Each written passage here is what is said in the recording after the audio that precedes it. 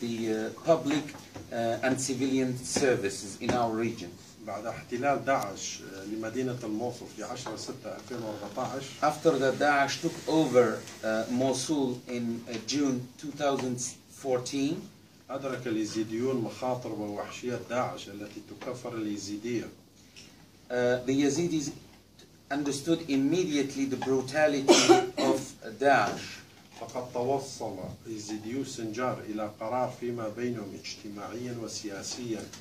The Yazidis of Sinjar decided together, socially and politically, مفاده إجلاء الأطفال والنساء من قضاء سنجار الذي يتواجد فيه أكثر من 350,000 يزيدي, to evacuate Sinjar, Mount Sinjar, where there were living more than 350,000 Yazidis, women and children, إلى كردستان وبقاء كل شخص له القدرة على حمل السلاح بهدف مواجهة داعش.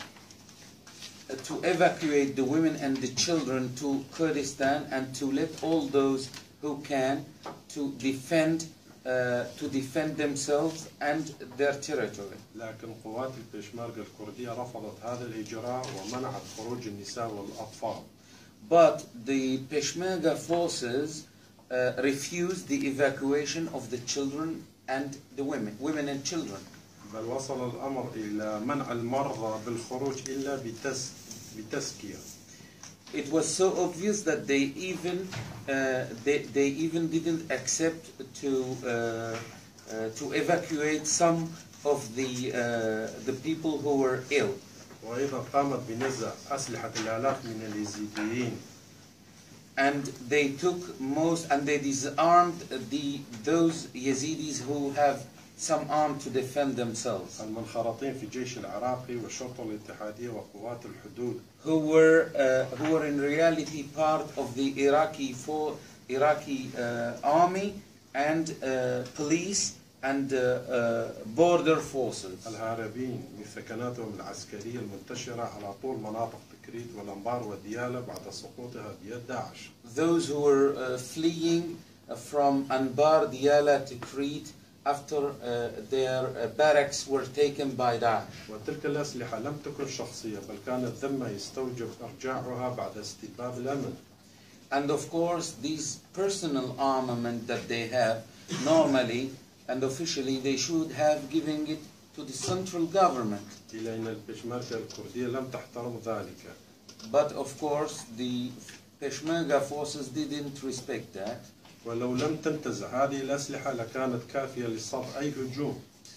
If they haven't taken these armament, they could have helped to defend and repel some attacks. في 3/8/2014 هاجم داعش مدينة سنجار. The 3rd of August 2014, Daesh attacked Sinjar city. وبسرعة البرق هربت قوات البيشمركة وكل الفصائل المسلحة الكردية منها. In a very fast time, the Peshmerga escaped this region. تاركة وراءها أكثر من 350,000 يزيدي غالبيتهم من الأطفال والنساء وكبار السن. letting behind them more than 350,000 Yazidi women and children without the means to defend themselves. ولم تكن لليزيدية قوة حماية خاصة بهم خصوصا بعد نزع الأسلحة وحرمانهم على طول ال10 سنوات الماضية من تشكيل قوة خاصة بهم.